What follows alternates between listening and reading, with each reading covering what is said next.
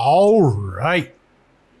Now we're doing FreeCodeCamp, JavaScript algorithms and data structures, basic JavaScript, quoting strings with single quotes. We got a lot of reading to do.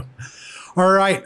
So let's start off by saying string values in JavaScript may be written with single or double quotes as long as we start and end with the same type of quote.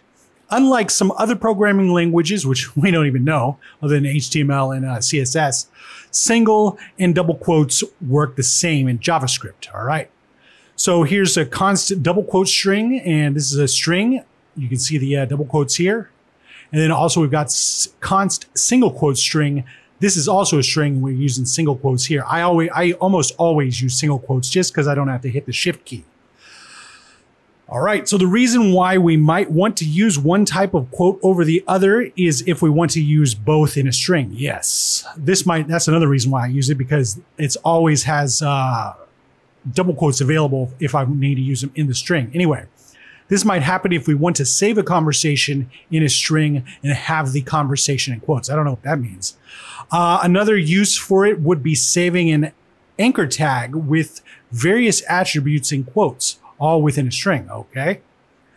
So const conversation, Finn exclaims to Jake, quote, algebraic. All right. However, this becomes a problem if we need to use the outermost quotes within it. Yes. Remember, the string has the same kind of quote at the beginning and end.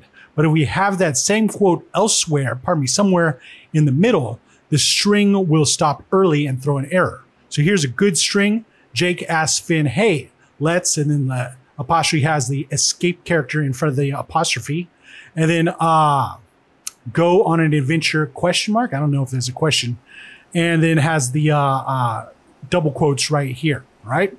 And then on this one, a bad string, Finn responds, let's go. There's no space, there's no escape character right here.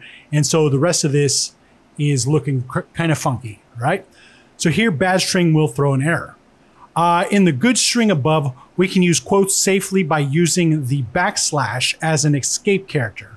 Note, the backslash should not be confused with the forward slash, okay? They do not do the same thing. Gotcha. All right, so now we're going to change the provided strings to a string with single quotes at the beginning and end and no escape characters. Okay. Right now, the anchor tag in the string uses double quotes everywhere, and we're going to need to change the outer quotes to single quotes so we can remove the escape characters. All right, so first things first, let's change the outer quotes. Thusly, there's one, there's two.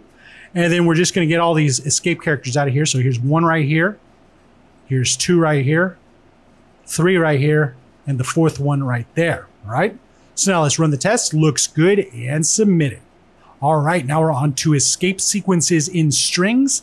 And we'll see you next time.